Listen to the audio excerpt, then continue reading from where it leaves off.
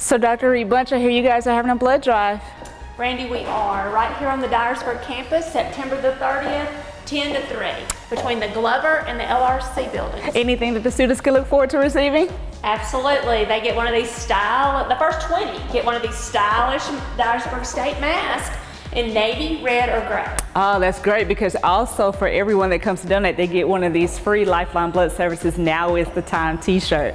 So now is the time to donate, because donating blood is a very essential activity and it is very safe. We're also going to be testing everyone for the COVID antibody testing so that you could possibly become a convalescent plasma donor and help someone that is suffering from COVID-19. Please come out and join us September 30th from 10 to 3 and help save a life. I encourage all faculty, staff, and students to join me on September the 30th from 10 to 3 to give blood and save a life.